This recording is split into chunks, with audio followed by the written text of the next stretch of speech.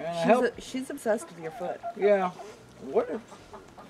It's just mud, dirt, spider webs. You're having a real issue. But thank you for cleaning off the bottom of my pants.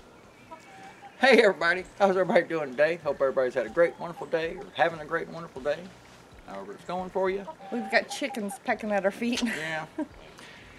It's kind of a ooky day today. It is, but I am not complaining. We need the rain. We needed some water. Really needed the rain. Our water catchment was getting, well, it was empty. So, had an idea, hoping it's going to work. Well, up here it seems to be working. I've got this problem normally with, I can't pick up all the logs I need to with my tractor to put on my mill, or either just pick up heavy stuff anyway. We just have a subcompact, and I'm a weakling. So, I got an idea. Seems like it's going to work. I think it's going to work. Take this old dolly, hand truck, whatever everybody calls it. I call it a hand truck. He calls it a dolly. I call it a dolly. Two-wheeler, many things. This thing. It's an older one I've got. I thought about cutting it down. I'm not going to cut it down just in case the idea doesn't work. That way I can still use it. But these things, I got it. Probably Harbor Freight or something cheap. Coupon. But it comes with those little air-up tires. And my plan is to put those tires that are kind of like a solid tire. They're, I think, supposed to hold about 300 pounds. So I figure with both tires, that's 600 pounds, right? Isn't that how it works? Up here it does. I think it does. I think that's right. So I can move the logs without making, ruts in the ground. And then also, because I've got my little boom on my tractor to hook up to, they also, when you go around corners and stuff, they kind of roll and they go their own way. So I figure if I could get it to sit one end on wheels. So the logs will follow instead of shift over to go around a tight corner or something like that. That's the idea. So I'm going to show you how I'm going to just play around with doing this to see if it works. We'll see. So I've got these little, what? They're wet. I got rainwater in my coffee. Oh. But this is, kind of wide. About as wide as the tires normally come on if they're, air-up ones. It's supposed to hold, I believe, 300 pounds. It's a 10-inch tire. And it's a solid tire, but not, like super, super hard. So I'm hoping that this is going to work just to replace these wheels and put these on. Your hands are filthy. Well, I was climbing under a building this morning. So. He's been up early. Yeah. So, I'll show you how. And they're really easy to take off and put on. So, let's get to it. So, I've kind of already played with it a little bit. This is a new pin, of course, but they're just these little pins in there that you just mush flat and just pull right back on out. Cotter pin, right? Cotter pin. And then that old crud tire comes off. And when you're doing this for dollies, of course, it's going to be a flat side on one side and then this extended piece coming off the other side. See, flat side, extended side. And then it's just real easy. You just stick it back on a little spot there. Of course, they also normally come with a little washer that goes over the edge. Kind of holds the bearing there. And then you just put the pin right back on in and just give it a couple of little bends like that. That way the pin doesn't go back out and it stays where it needs to be. I'm a little worried with the plastic hub on these, but I'm hoping that it's gonna still hold up. The idea seems like it will. Okay, so they look pretty. Ha! And I guess actually for out here in the country running around, they probably work pretty good. And I think about just using the regular old cheap strap that I can hook around the edge here on this frame and run it over to the other side and hook it. Log goes there, I can crank it on here, hook a chain or something up on this end to the boom on the tractor.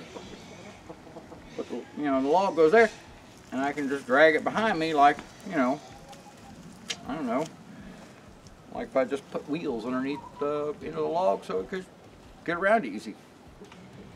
Actually, probably put it underneath this, so I'll be pulling back the other way.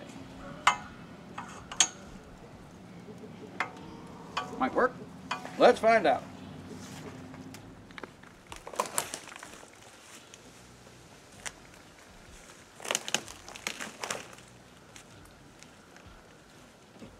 Oh, do it again. I almost had it.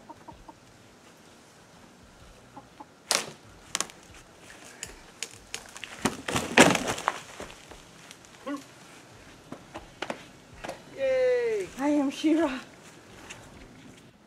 Okay, so now the idea is put these on like this down so you can flip them back up.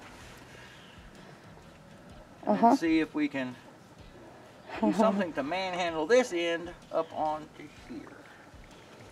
Which normally a lot of times I can probably just bring the tractor over here and get one end up and I could shove this underneath it.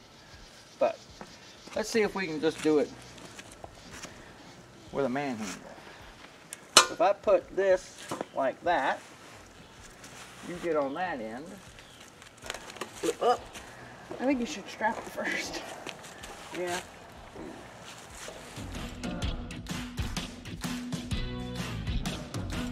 We get right there.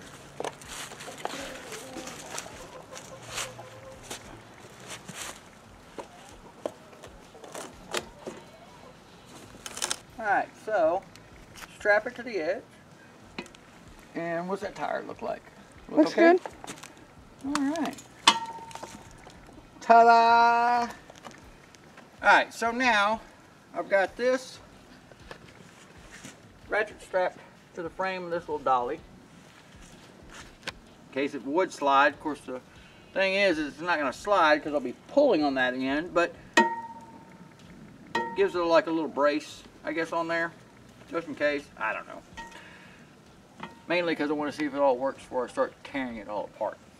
So now, off to the coyote!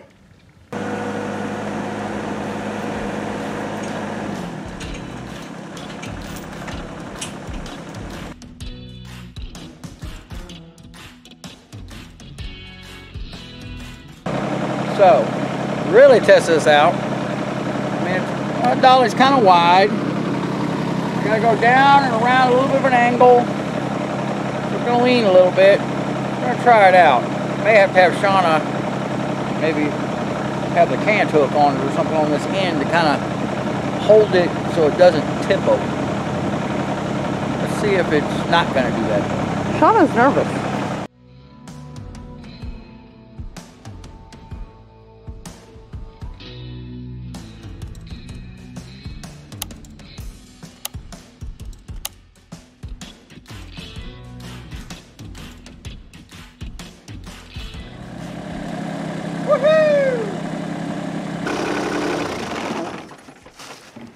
Alright, now that worked, I think, super great. It actually, even going down, I mean, that's a pretty good little angle over there where I was going at.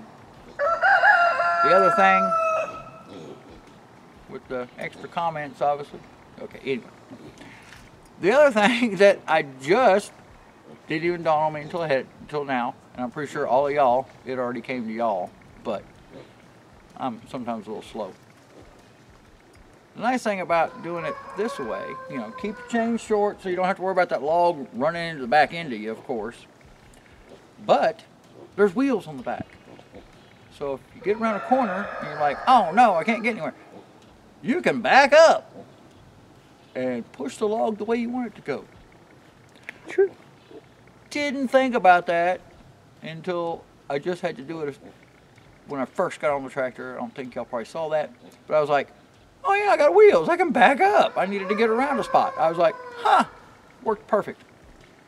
That worked pretty good. And like I said, those are just those little Harbor Freight. It's got the plastic hub on them. They were,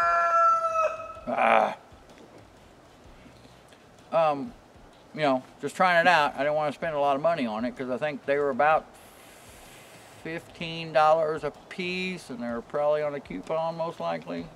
So I mean, if you're just playing around with needing to move some heavy logs, like, you know, a little subcompact here with some added forks to it, you know, it doesn't pick up a lot of the real heavy ones. Plus, you know, if you're having to go over a little bit of uneven ground too, you know, that weight really makes you kind of pucker up your cheeks a little bit when you're going around things, you know, or if you have a wife sitting there with her hands over her eyes and just, you know, praying to God. It scares me sometimes. So, for just an old, you know, dolly two-wheeler, worked out great. One little strap around the edge with the hooks that hook right onto it. May have to bend your hooks out a little bit to get around the frame, depending on how thick the frame is. These little booms, they're not that expensive. I got this over at Tractor Supply. So, and they weren't that expensive. Easy to hook up. Okie doke. Now, and that one made it really nice too with the wheels. I could back up right along the edge of the mill because, you know, I overshot it. But those wheels, they seem like they're holding up pretty sturdy. And unstrap it, you should just be able to tip it and roll it right on off. That worked, I think, great. All right. Woohoo! I know they make a contraption that does this. I'm not really sure on the price. I may look that up for y'all too, maybe, and see how much those things cost compared to, you know, I don't know, technically, I've had this for a while. I've had the straps. I think, like I said, the wheels cost me 30 bucks. So, try to look up. I know they make some little attachments that you can hook up to your ATVs and all that kind of stuff that puts wheels underneath them. Do a little price comparison on rig up or the real thing. So, I think it worked great. Excellent. Thank y'all again for coming along today. I super appreciate it. So does Shauna. Y'all have a great and wonderful day. I can't wait to see y'all till next time. Later.